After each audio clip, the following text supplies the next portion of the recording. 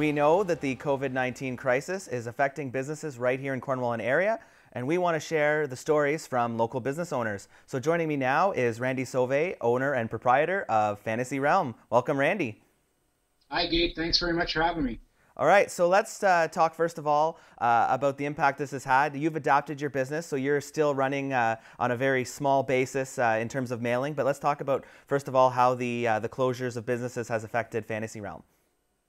Yeah, so this past Tuesday was our last day of receiving product. So I had done some curbside pickups on that day, and then I allowed all of the regular customer base to do e-transfers if they wanted their items mailed within the community. So I had a lot of rural guys that had stuff shipped out, Newington, Somerstown, Winchester, Chesterville, guys like that. Nobody local yet, but I did get a couple of emails this morning, so there might be a couple going out this week.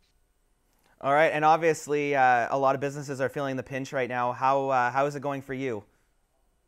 Yeah, actually, we're in pretty good shape because the store was well stocked.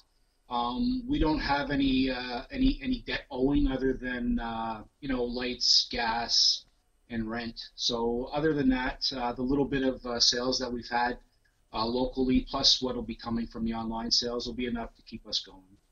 Excellent. Now, what are you hearing from some of your fellow maybe neighbors and businesses? Have you been in touch with any of them?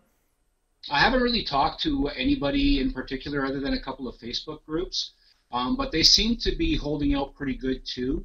All of us have kind of come up with our own ways to cope, right? So if we can still, get money into our bank accounts to cover the cost of operations, which is great.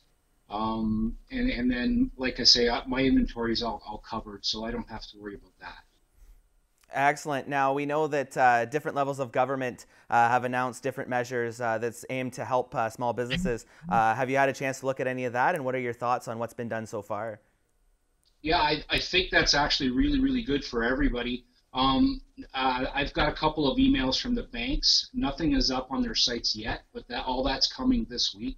So I'll definitely be keeping in touch with those guys and following up to see what I would be eligible for from a business point of view and from a personal point of view. All right. And what about the local Chamber of Commerce? Have you been in touch with them, and what are they telling you? I haven't talked to anybody at the chamber, but I've been following their Facebook messages and everything, so I'm on top of that too. Excellent. So now, obviously, you're one of the elder statesmen of the downtown. Fantasy Realm has been there for over 30 years. So what would your advice be to some of the businesses that just got started, some of the younger entrepreneurs in town that are trying to deal with this and keep their businesses open after this crisis is over? Yeah, they're in a pretty tight spot, I do believe.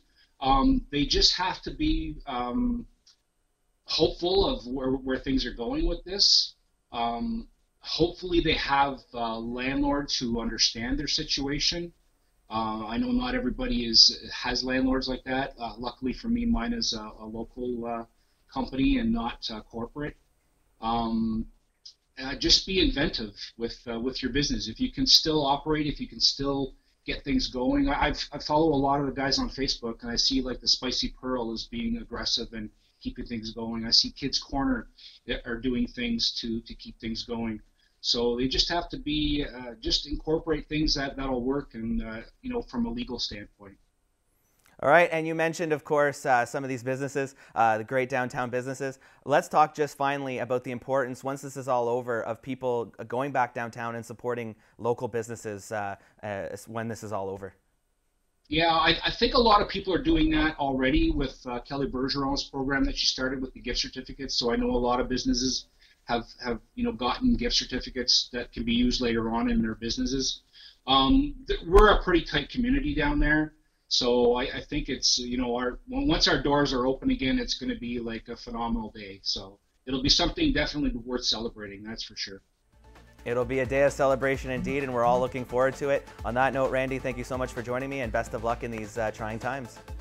Thanks very much, Kate.